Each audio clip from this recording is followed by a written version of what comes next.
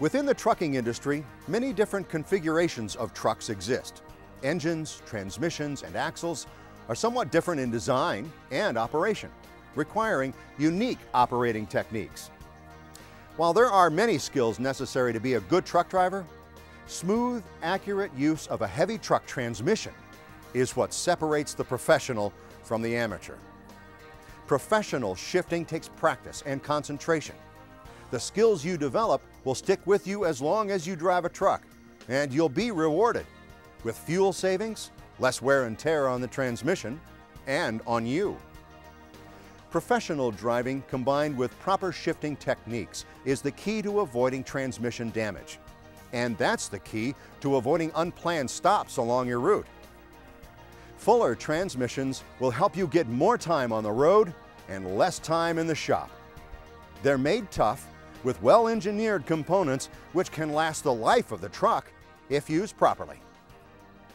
Dale Kubitschek put in 28 years with the Eaton Corporation and was a National Fleet Service Manager before retiring, so he knows a thing or two about transmissions. Dale, thanks for being here. Glad to be here. Dale is going to help demonstrate proper shifting techniques and show you some of the damage improper shifting can cause to your transmission. Dale, let's go inside and take a look. Let's do it. Okay, Dale, show us some damaged parts. Sure, Jim. Let's take a look at this input shaft. This failure was more than likely caused when a driver improperly shifted the transmission, trying to force the gear out of synchronization. What can happen is a crack can develop in the shaft, which will ultimately lead to this type of failure. Another example is this main shaft. If you're looking at it, you wouldn't think there's anything wrong with it. However, if you take the sliding clutch, is what you shift with, line it up on the splines, this should slide up and down like this. However, if it gets back down here, it hangs up and won't go up or down, and this will cause a hard shifting complaint. Now, a lot of these failures are caused by a condition called shock load. What exactly is shock load? Well, it can happen when a driver starts out in too high of a gear, or if he gets a little bit nervous when his truck is starting to roll backwards and his clutch comes out too quickly. Or another example of it would be backing into a dock too hard, or in the winter when his wheels are spinning on ice and then all of a sudden they hit drive payment. And that can lead us into what we call drastic shock load. You take for this gear, for example, it can lead to cracking teeth or tearing the teeth out like you see here. This causes severe damage to the transmission, can ruin a drive shaft, and cause extensive damage to a rear end. They're big dollar failures, and it's probably one of the most expensive failures that's caused by improper shifting techniques. Dale, before we start talking about how to prevent these kinds of failures, let's talk a little bit about lubrication, which is the lifeblood of the transmission. Sure. Eaton understands the performance benefits of using full synthetic lubricant in the transmission. That's why they recommend using the Road Ranger branded full synthetic lube, because it meets their strict requirements. And it's one of the best investments you can make for long trouble-free performance. In order to properly operate a transmission, isn't it important that we understand a little bit about the design? Absolutely. Let's go take a look at the transmission. Okay. Okay, what we have here essentially with the transmission is a front box and an auxiliary section or a range section. The front box is controlled, it shifts by the gear shift lever. The auxiliary or the back box is controlled by air, and it's selected by a range control valve that's mounted on top of the shift lever. If we talk about power flow, we come over to the input shaft, and the input shaft is connected to this drive gear, and the drive gear turns these two counter shafts. And we can take and split a tremendous amount of load even though these gears are smaller, as opposed to having one larger single counter shaft. If you take the main shaft, which is not directly connected to the input shaft, power comes in from the input shaft to the engine, splits out to the counter shafts, and it comes into the main shaft gear that's turning. Dale, when you're up in the cab and you move the shift lever, what you're controlling is the front box of the transmission. That's correct.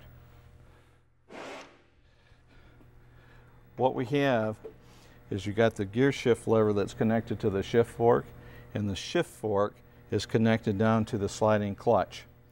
So power comes in from the input shaft to the drive gear, turns the 2 countershaft gears, and comes back and turns the main shaft gears. But we still don't have any power flow coming out the front box of the transmission. So what ends up happening is you have got to get the speed of this gear with this sliding clutch to match.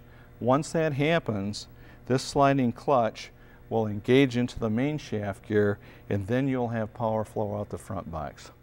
So Dale, what does the back box of the transmission do? Well, the difference between the back box here is the sliding clutch here is different from what we had with the sliding clutch in the front box. This sliding clutch has got a synchronizer with friction material on it. When air is applied to the synchronizer, it moves forward. When it's going into a gear position, it has to match 2 different speeds. And this friction material, or this friction synchronizer, allows us to do that. So when the air is applied and this synchronizer is forced going into the gear that it wants to go into, will match those 2 speeds, and at that point in time you get power flow out the back of the transmission. So Dale, can you show us how all this works in the truck? Sure, let's go out and do it. What every driver needs to know is how to double clutch. And what you do with that is when you're in a gear position, you push the clutch pedal down, which releases the clutch, move the gear shift lever to neutral, release the clutch, which engages the clutch, quickly push the clutch pedal down again to release the clutch, move the gear shift lever in the next gear position, and then release the clutch pedal, which engages the clutch. And that's basically how you do a double clutch. How do you know when to make a shift? What you're trying to do is you want to match your engine RPMs to your road speed. And the tachometer is a valuable tool to do that with. You can use that for upshifts and for downshifts. And what you do is on an upshift, you want to decelerate the engine until you match the engine RPM with the road speed. And on a downshift, you want to accelerate the engine RPM to match the engine RPM and the road speed. The old technique was to take and run the tach up or the engine till full governed torque, and you don't need to do that. With the newer techniques, you're able to save fuel and wear and tear on the driveline. And the manufacturers of the new engines were able to lower the torque range to match those lower RPM engines. And that's what you want to do. You always want to match the engine RPM with your road speed.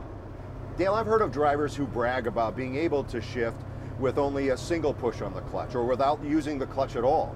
Is that okay for the transmission? No. You can take a skillful driver or professional driver, they can make at least 80% or more of the shifts without the double clutching procedure. However, for every missed shift that they make, that progressively causes damage to the transmission. And that's where this progressive shifting is kind of a misleading term. Progressive shifting, which is basically going 1, 2, 3 consecutive shifting, has now gone the wayside, and you come into what is called professional shifting. In professional shifting, you are shifting and you're upshifting. Drivers will always try to anticipate, they want to get into the highest gear possible as soon as possible. So professionals shift as little as possible? That's right. What they'll do is if they have light loads or a gradual downhill decline, what they'll end up doing is they'll take and either skip shift or upshift to make use of the improved low RPM engines. And also, when a driver is going down the road and they're going to approach a hill, they'll take and accelerate and use the momentum of the truck to get up that hill as opposed to having to constantly downshift, because they want to shift as little as possible. The reason that they would also want to downshift is because if traffic dictates it, or if they fall out of the ideal RPM range of the engine, then they've got to make a downshift. They also know about the range change. They know that when they in gear position, they go ahead and they can pre-select it, and when they go through neutral, it'll make a change. They know not to shift or make a range change when they're in the neutral position, because it'll definitely cause transmission damage.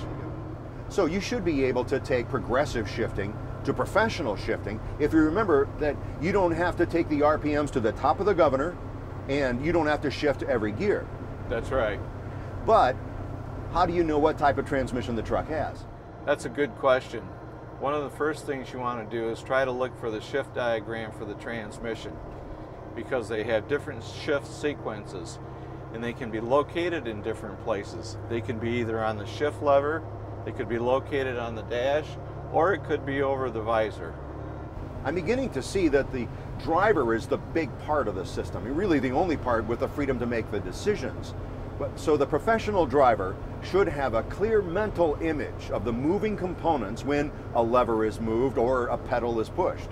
Yes, the driver's going to decide when to move the shift lever, when to use the clutch pedal, when to use the accelerator.